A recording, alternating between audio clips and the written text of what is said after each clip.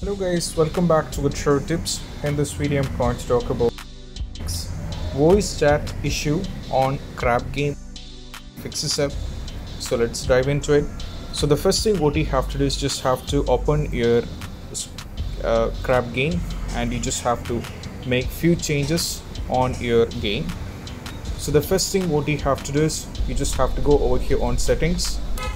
From here you just have to navigate to audio, and as you can see that we are having master volume which is around 7, so it will be 0 in basically in some cases, so you just have to extend this to the maximum sound 10, so you can adjust it according to it.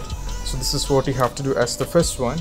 And moving on to the next solution is all about the music volume. You can do according to your need, you can keep it anywhere else. Now even if you navigate to microphone usage, as you can see that now this will be like hold to use in some cases. So if it is hold to use, you should press any key in order to do the voice chats, which is very important to note it down, or else you have to make this off, or else you can go for voice activation. So if it's in voice activation, mic will always be option, or it will be available to chat to do the voice chat.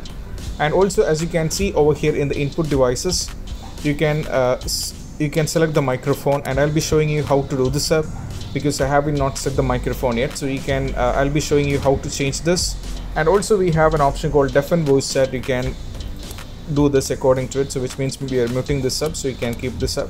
So these are the basic things. So rest things I'll be showing you over here on the on the sound setting, how to do this up. So these are the basic things that you have to try out, and once it is done you just have to exit the game, and you have to go over here on the mic setting. Over here you just have to go over here on the mic setting. Now from here I'll be showing you what you have to do on the mic setting. So you just have to go over here on the settings. Now you just have to go to settings.